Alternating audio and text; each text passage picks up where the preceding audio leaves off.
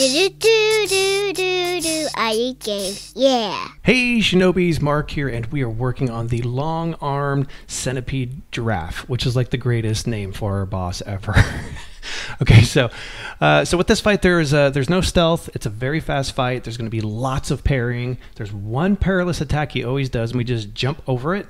And really, the biggest boss is the camera, because you are in a very tight location, and the camera does not help. All right, so right when we get in there, be sure you target him.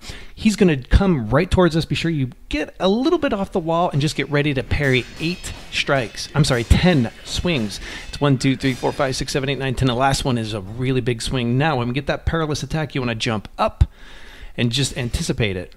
So you're going to jump up and then hit jump again, because you're going to jump on his head, just like that. Now, you can get a swing in, but I don't even think it's necessary to risk it, because you just wait for those attacks.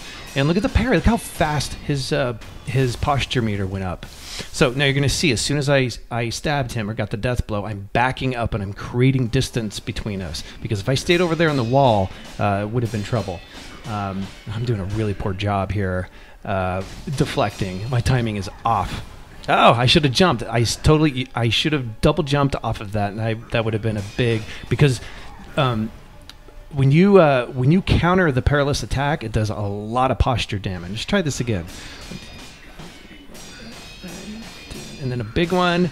Okay, and now he's going to come in with this perilous, and boom! Oh, look at his posture. And that's it. This is a fairly straightforward, simple fight. Don't forget to like and subscribe, folks. It does help me out quite a bit. Thanks for checking out my video.